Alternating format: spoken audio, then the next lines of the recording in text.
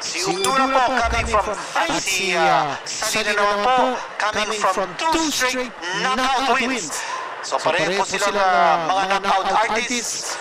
Magkakasakita po itong dalawang boksingero na to. Salina with 6 knockouts in 7 wins. At sabi nga natin, si Uduna with 3 straight first round knockouts. And hindi po pasensyoso si Uduna. He wants to end his fights early. They are making their global road debuts. And we're excited to see what they can do. Si Salina po, lumaban na yan sa Japan back in 2022. That was last year. Natalo po siya in his only fight in Japan, but he turned pro in 2018. Ang tawag po kay Salina, the Iron. Naku, parang Iron Man, the Iron. Ang tawag naman po kay Uduna, the Young Gun. He's only 24 years old. Tagalala Trinidad Benguet po siya. Si Uduna. Listed 5'10 po siya, no? At akala po niya listed 5'5". So, ang laki ng advantage in height ni Uduna.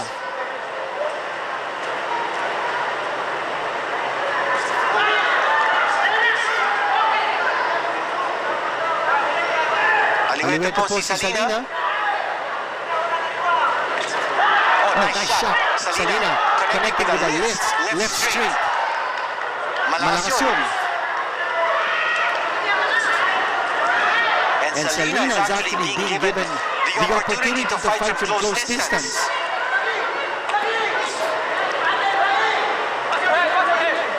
And Uduna, if he just works that jab and he fights from a distance, he can control this fight. Pero si Salina plano rito. At saka brawler. He's coming close. He's not throwing jabs.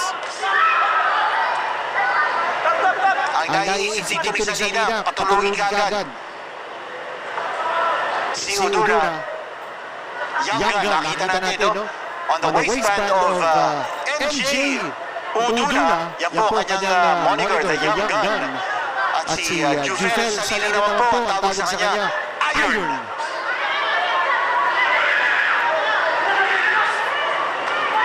Oh, nice shot, left hand, but grazing.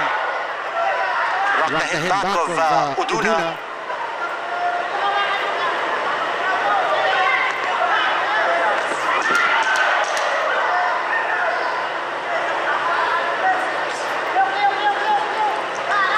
Left jab, snapped there by Uduna. And that's the end of round number 1. Here we go, round number 2. Ito naman si Salina pasugod. Always coming closer, dangerously closer to cut the distance between siya at si Uduna. Uduna throwing that left jab. That's gotta be his main weapon. Left jab. And then he's circling away from Salina. So to move away from that left hand ni Salina. Salina.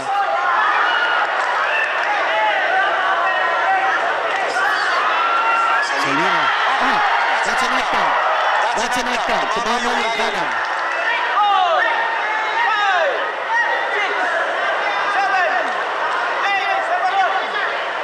I don't think he was badly hurt. A little bit of balance, but tumama yung suntok ni Salina. And the big problem of Uduna is that he needs to keep away from Salina. Keep him at bay. He's got to work that jab continuously. But there's a knockdown score by Uduna. Oh, nakikita natin sa mga knockdown star. Ang nakita natin dito sa round number 2. Sabi nga natin, magkakasakita nitong dalawa. Salina coming with 2 straight knockout wins. And Uduna coming from 3 straight knockout wins only in the first round. Both fighters have now scored knockdowns in this very same round. Ito, bakbaka na. Salina is exactly where he wants to be. Close to Uduna, putting his head on his chest. But Uduna may sutok na yan. May power na dyan.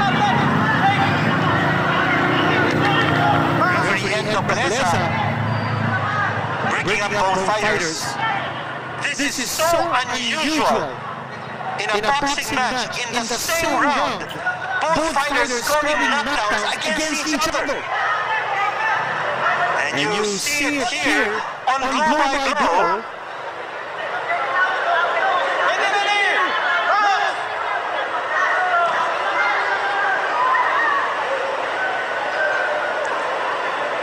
Mahirap iskoran.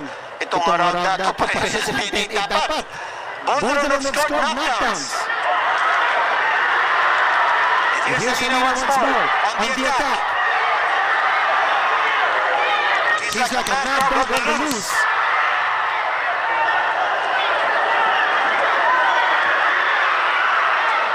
And Uduna trying to fend him off. The same round against each other. And you can expect the unexpected. Sa Blow by Blow presented by Senator Manny Pacquiao in partnership with San Miguel Beer. Left hand scored there by Salina. He's finding the range.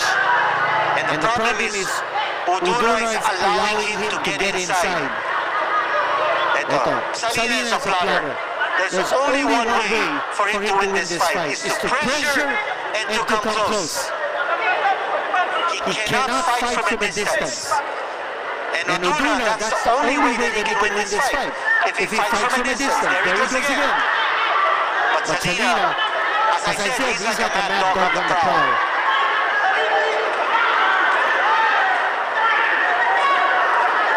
Dangerous situation for Uduna. He's fighting from close range. Right hand scored there by Salina to the side of the body. There's a bit of loose tape on the left glove of Uduna. Kita natin si Salina, wala siyang iniintindi na jab. He's just out there to throw those bombs. Bro nito si Salina, he's a slugger. And now Uduna is waiting him to come in. Waiting for him to come in so he can unload. And Uduna should actually initiate the action by throwing the left jab. Pero iniintay niya pumasok si Salina. That's not a good thing to do. Very dangerous yung ginagawa ni Uduna.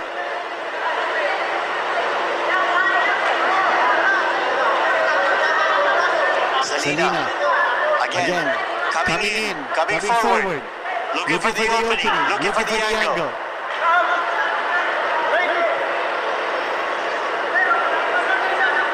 We are scheduled for 8. It's been action-packed so far. Round number 2, both fighters scoring knockdowns against each other. Nice right hand coming from Salina. He's catching Uduna off balance. That time Uduna doing a good job of bending low, making Salina miss.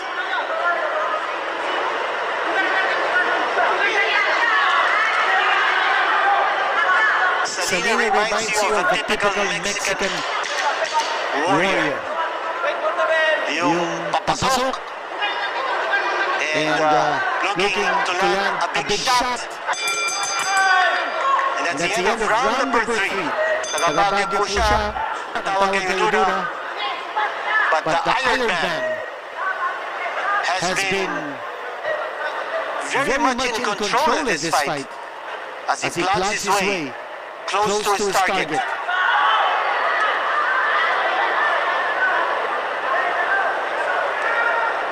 Uduna measures his opponent. Now again, you have to protect yourself at all times inside that boxing ring. Huwag niyong hintayin yung referee. You have to protect yourself at all times.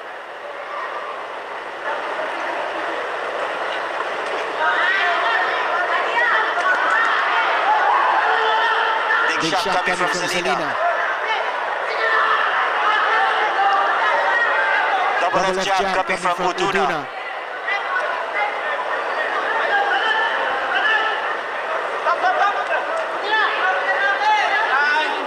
And there's time.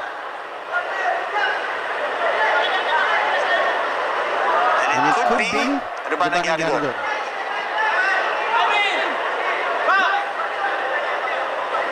Here we go. Action continues. Big left hand scored there by Salina. Para sila nakatama doon.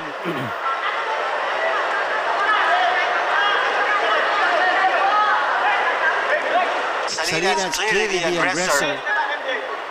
Huwag niyong kalimutan. Subscribe and follow us on our social media platforms. Instagram, Facebook, and YouTube. Glow NP, yan po ang handle natin. The clear shots being scored by Salina.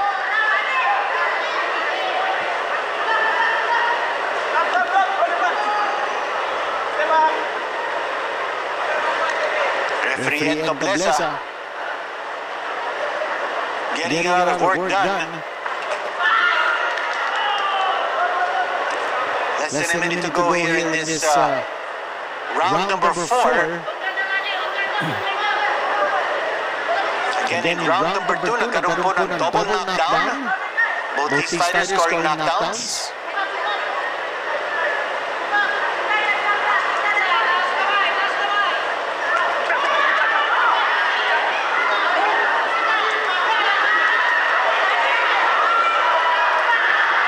Uduna is backpedaling as he's throwing punches, but it's been Salina on the attack. Clearly the aggressor. Uduna is being forced to fight on his back foot. Patapos na round number 4. Fight coming up. Dito po sa blow by blow.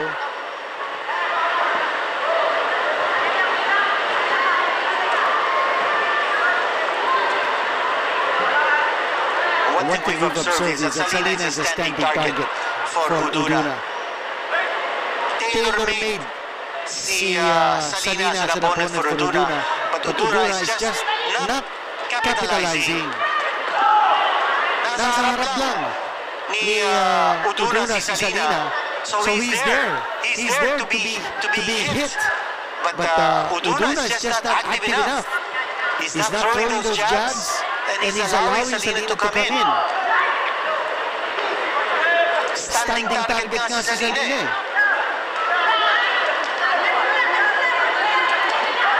Again, pasasok si Salina. Uduna's to attempt to counter. Waiting for Salina to come in. But watch the right hand of Uduna. May power din yan.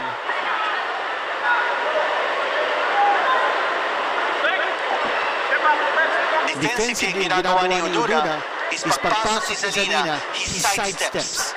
So he throws Salina off balance. But once that happens, dapat kumonekta siya because nakakuha siya ng anggulo. When that happens,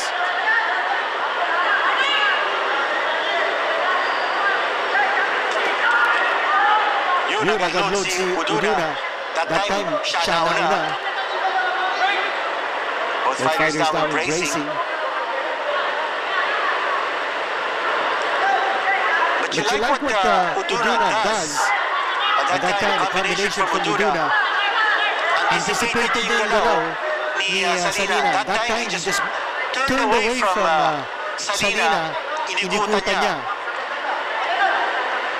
So again, basang-basa ni Uduna yung galaw ni Salina. So he needs to come up with countermeasures. That time, swinging over, spinning over to the left side.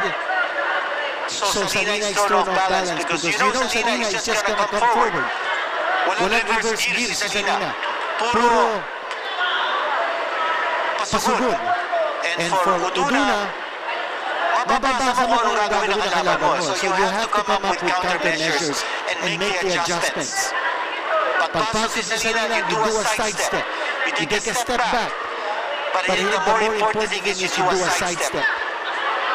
So that he's thrown off balance. And then, pagbangon balance si Salina, doon ka makakuha ng opportunity to attack. Now, some left jabs coming from away from Narvacan, Ilocos Sur. 8.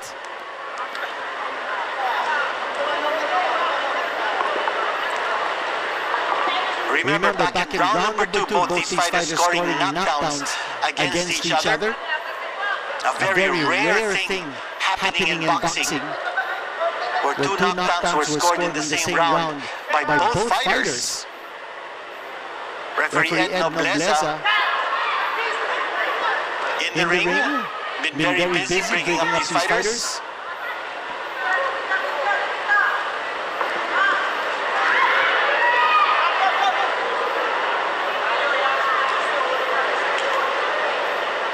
Sandali, anong nangyari ito kay Uduna? Naapakan yata or could be a case of cramps?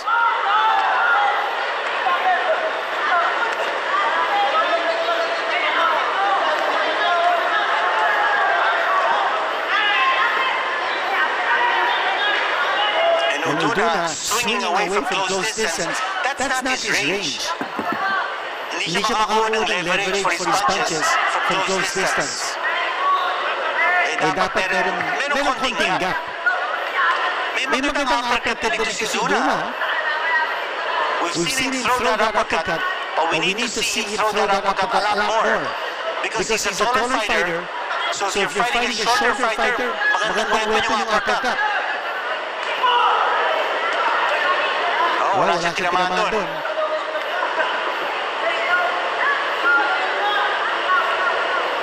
Salina the brawler. Uduna the stylist.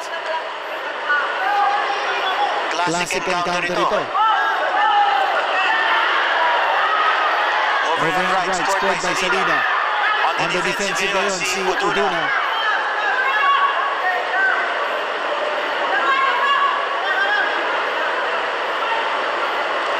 Some loose tape on the right glove of Uduna. Might prompt referee Nobleza to stop the action for a bit. Delikado kasi yung loose tape. Might get into the eye of your opponent.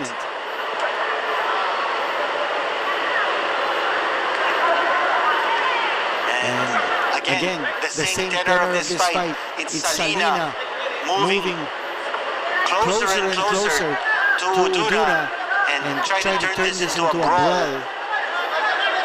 And Salina now pumping that left jab on the back foot.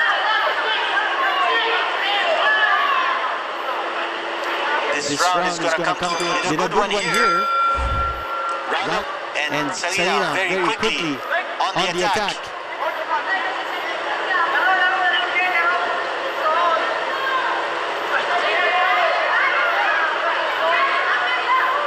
And again, Salina swinging away. Uduna doing a good job of keeping away from Salina's forward attacks.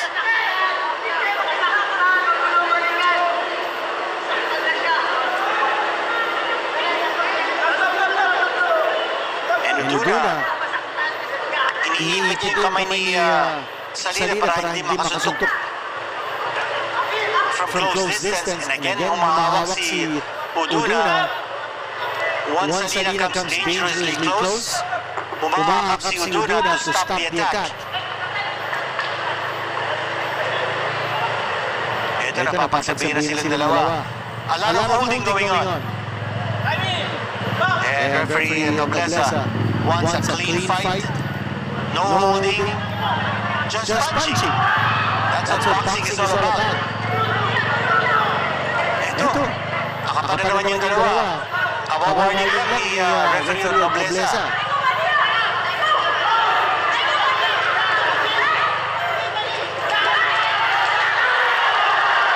Now down here, Uduna going down. I thought he's disconnected with the right hand.